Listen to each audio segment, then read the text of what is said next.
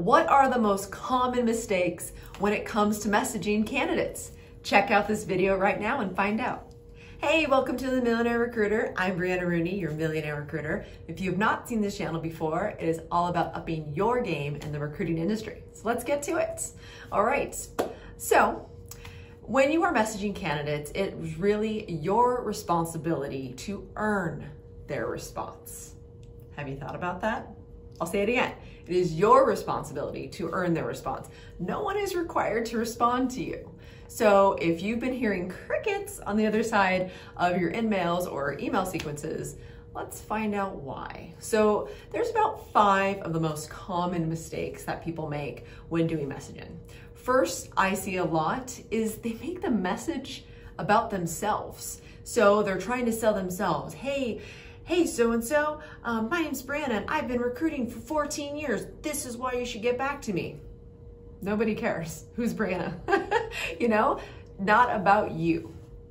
Not about you. It is about the candidate, right? Second one, a lot of people don't make messages very personal.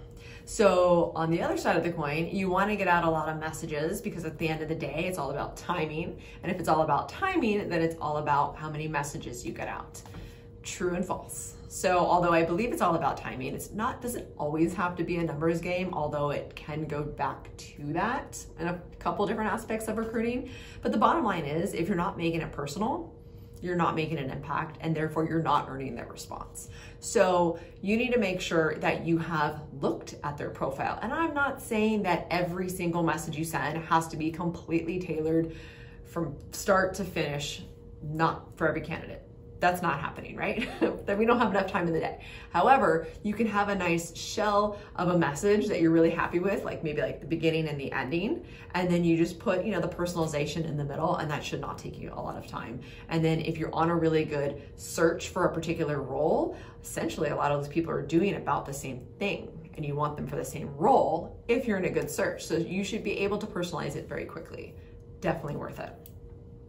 On the other side of the coin, some people get too personal.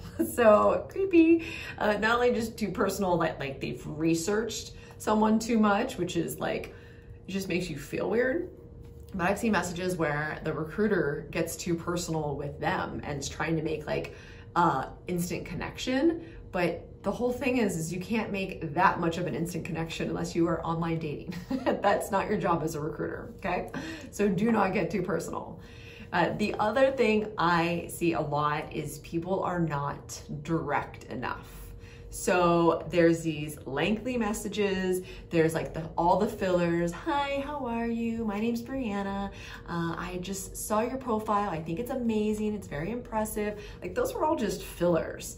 On the other side of the coin, even if we're talking about clients, I mean, a lot of people do filler stuff on that too, which is a different video.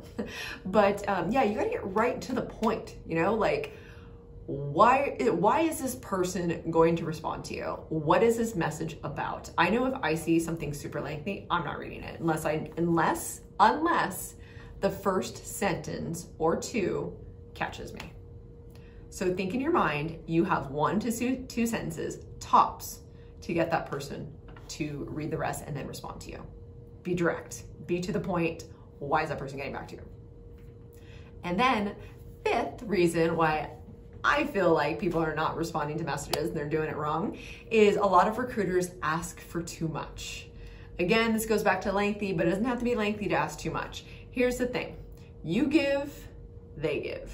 You give, they give. It all goes back and forth. But even if like someone's getting back to me and we're starting this relationship, I am not ever going to ask more than 2 questions or should I say, ask them to do more than 2 things in my message.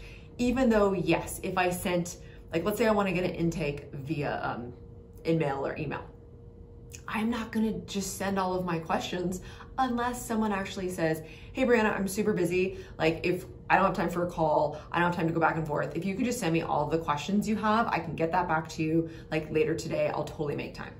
That is the only exception. So remember, as that you're going through like the videos and I'm giving you different advice, remember, this is just, it encompasses almost everything, but there's always an exception to every rule. So sometimes being too personal work for someone and it just struck a chord, but that's just not the norm. So do not ask them for too much. You need to then be direct, and then you just have a call to action, and that call to action should be very clear. Like, hey, take a look at Google. Let me know if this is an opportunity that interests you. Let me know either way is how I like to say that. Of course, there's going to be a little more meat and potatoes in that message, but I want that call to action to be very, very easy. Okay, do not ask too much of them. Do not ask for their resume in that first outreach. They don't know you. Why are they sending you their resume? It's very personal. Even though technically LinkedIn is their resume, it's still, once they send it, it's essentially yours to send out. And that's just a wrong mindset. So what we learned today, remember, it is your responsibility to earn their response. Messages are not about you. They must be personalized, but don't get too personal on your side of things. Remember, it's personal about the candidate and why they're gonna get back. You must be direct and to the point. Do not waste their time, and do not ask them for too much. So I hope that this struck a chord on some people and you're like, oh, why am I doing that? And then you can switch up your messaging. It's very simple to do, switch it up and use the new messaging. And always think, what would I get back to? What have I gotten back to? If I'm getting 50 messages a day, which one am I gonna be responding to? Is it the one you're writing? I don't know, but hopefully moving forward, it's gonna be. So I hope you enjoyed this. I would love to hear, always what inspires you, what questions you have. The responses have been amazing. Again, I have to apologize. Remember, I did take down my Millionaire Recruiter course. It's only for your benefit, and it should be back up and going by hopefully November. Actually, I feel good about that, but it's only because I wanted to make sure I stayed up on all the trends and I was giving you the best information, because the market does change. It's candidate driven right now, so I think there needs to be a couple added features in that course. But keep watching these videos, because I will see you every Thursday at noon. And do not forget that money is just a vessel that gets you to do all the amazing things you want to go do in life. Go do it. See you next week.